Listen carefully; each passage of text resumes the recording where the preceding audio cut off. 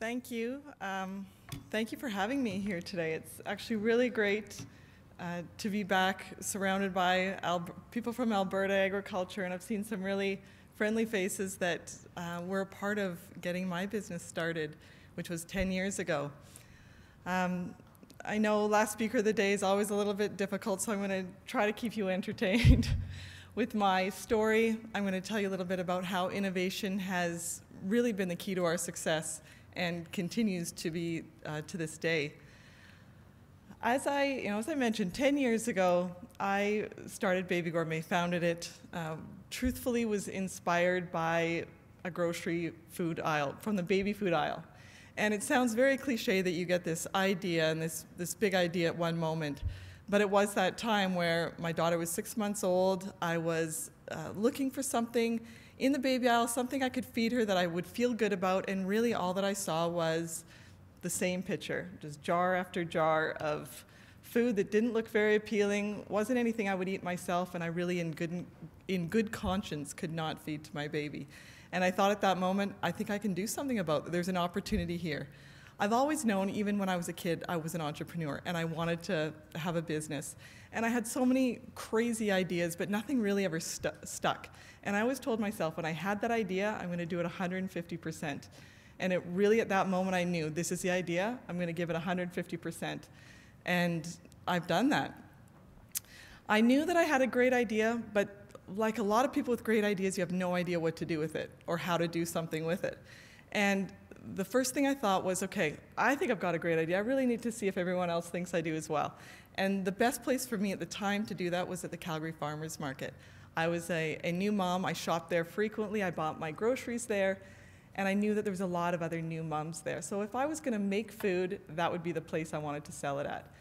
And I enlisted my sister to help me, and the two of us rented a commercial kitchen in a community center and started making food, buying all the ingredients from the farmers market and selling it on the weekends. It really didn't take a lot of time to see that there was a need for this. Our business grew through word of mouth, week after week. We kept gradually expanding to a new freezer, to a bigger freezer, to a new commercial kitchen, until really 2 years we'd kind of hit the 2-year mark, which was a lot longer than I anticipated. The farmers market was really supposed to just be research. And I kind of got caught up in it, which I think a lot of entrepreneurs do. You get caught up working in your business and not necessarily on it and how you're going to grow it big. My vision from the very beginning was that big, hairy dream, which is I want to be a part of changing the way parents feed their children. And every baby deserves to eat great food, and every parent deserves to feel good about it, and I wanted to be a part of that. But I wasn't going to achieve that just selling out of the farmer's market. I needed to take it big. But I, again, had no idea how to take that leap and that next step.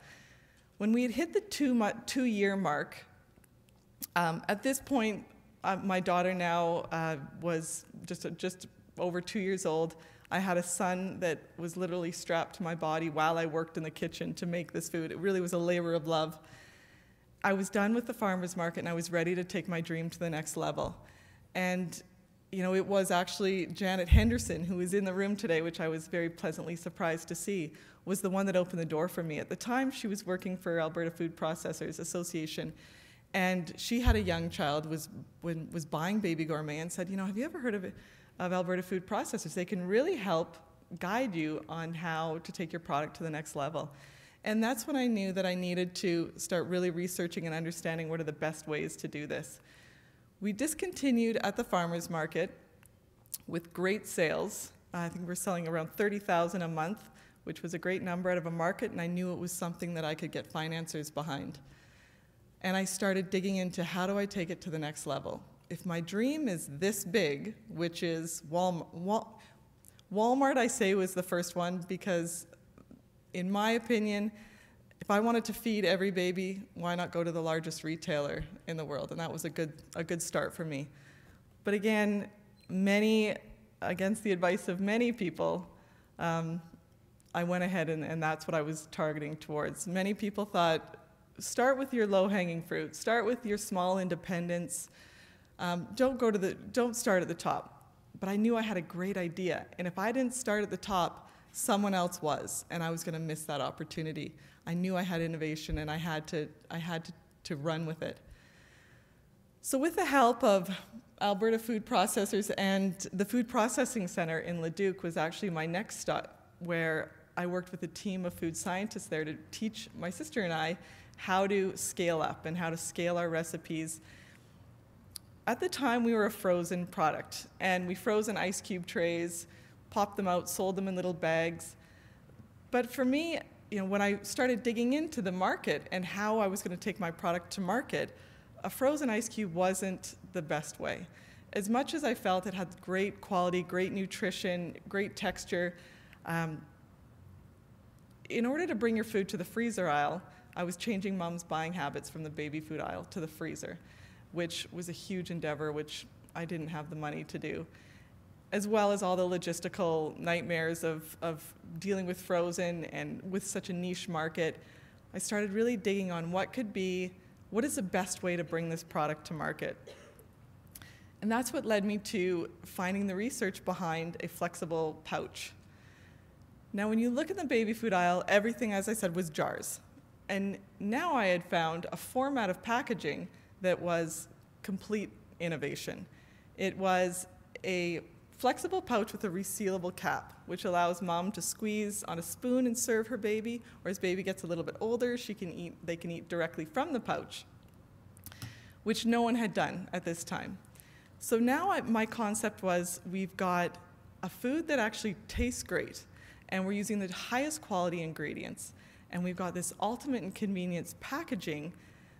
This is something that is really going to be a game changer in the category. As soon as I pulled that package together and got in front of investors and essentially built out the infrastructure that we needed internally to sustain the kind of growth we were going to get from, if my goal was going to Walmart, the largest retailers, we started to pull this package together. And between our sales team, our management team that we had put together at the time to raise our capital, our first pitch came in 2010 to Walmart. And getting in front of a Walmart buyer in the baby food aisle, in the baby food section, that necessarily wasn't the challenge, was getting in front of him. It was, how do I get this man to buy into the fact that, to buy our baby food? And again, baby food's always had that stigma that it doesn't taste good, that no one wants to try it. It has a stigma to it. So how do I change, not just Mom, but how do I change a buyer to believe that we've got a product that they can actually buy and that Mom is going to go specifically to their store to purchase? And after I convinced him that you've got to just try this product, he leaned forward and gave it a try, and right away changed his complete disposition and said, I'm so glad that you came prepared today. This is going to revolutionize the baby food aisle, and this is what I'm going to do for you. And we got a contract on our first meeting with Walmart. A lot of people say, what do you think was it that Walmart, or that these large retail, what was it about your product? And the reality was, it was the innovation behind it. It was something, you're looking at a baby food aisle that had not been changed in 50 years. I think the most recent innovation in baby food had been the introduction of organic. But nothing had changed in quality, format, packaging, even marketing was very generic. And when you looked at all of our competitors, what they were doing, again, I was criticized for, why would you go up against Gerber and Heinz? What makes you think that you can compete against these big players? And I said, I think the big players are missing the mark. I don't think they truly understand the consumer. No one has addressed taste and texture. No one has addressed packaging. And I feel that there's an opportunity to really market mother to mother, mom to mom. I'm a mom, and I know what they want. I've dealt directly with them for the last 2 years, and I believe this is a product that they would be willing to pay for. Not to mention the retailers are actually going to get margin. I don't think retailers have seen margin on baby food for 50 years. I think, they're selling baby food at 50 cents a jar. I don't imagine anyone's making any money there. So this was an opportunity for everyone to make some money, mom and dad to be happy about what they're buying and feel good about feeding their baby. And to this day, one of the real advantages to our product is my sister and I still develop every product. We develop every recipe that goes to market. And again, that goes back to not only our marketing, that we really believe in the mom-to-mom aspect, but the reality that we still believe that the product should be as we were feeding it to our own kids. And when we develop our recipes, our babies, which are now, mine are 8 and 10, and my sister's got 4 from the range of 6 to 16, they still taste everything and are a part of the whole process. We have evolved that as time has gone, and as we've rolled out across Canada, we've had great success in our baby food products. We've expanded into baby cereals, into snacks, and how we really focus and how we really look at, especially with innovation in our products, is packaging is one, but also looking at our ingredients is key, the ingredients that we use. Jill and I still source the ingredients. We taste every ingredient before it goes to production. We want to ensure that our products have no additives, unnecessary stabilizers, no sugars. All of our snacks are made from pure fruits and veggies, freeze-dried. We don't feel we need to add anything else to it. Our cereals have no added dairy or preservatives added to it. It's all in how it's packaged with our nitrogen flush. And the great thing about evolution and continuing innovation is that we've built the company based on how our kids have aged. And with our kids growing up, we now are in an area where I'm not feeding babies anymore, I'm feeding school-age kids.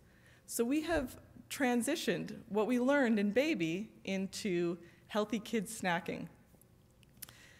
And with this product, with baby, we looked at Canada, and that was our initial launch. That was where we came from. That's where all of our contacts were, our resources. We felt it was the most natural for us to expand into baby. However, the challenge with that was as soon as we recognized we were in a place to take it into the United States, we were 5th or 6th to market, and we had lost that edge.